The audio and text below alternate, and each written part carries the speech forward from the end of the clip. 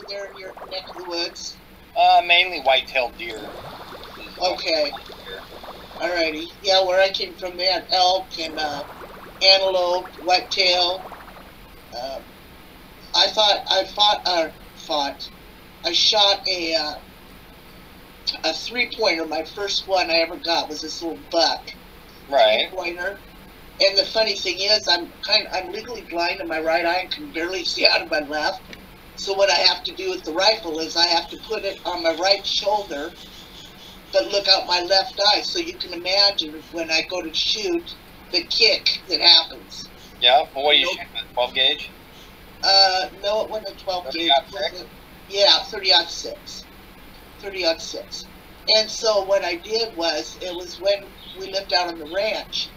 And so I just opened up my the screen door, put an old bar stool, and laid that gun in the middle of that bar stool with the open back on it, and then sat in another chair. I'll be damned, I got that son of a gun right through the heart.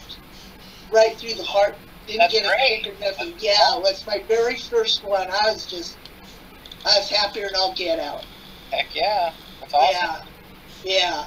Had a good time. So.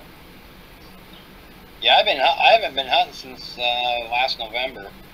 I went bow hunting for wild turkey. Yeah. So, yeah. Well, you know how it is when your health starts to go. You can't. There's a lot.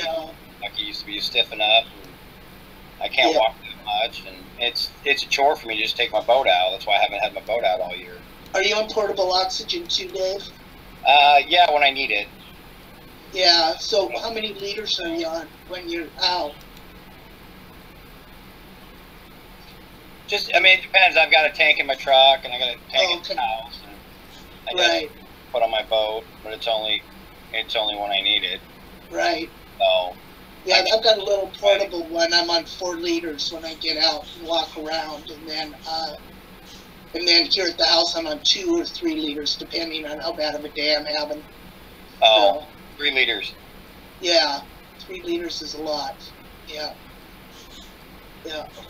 So, what's Cassidy say? Jamie, unfortunately, they learned the hard way. Oh, they're talking about Rosie O'Kelly. What about Rosie O'Kelly?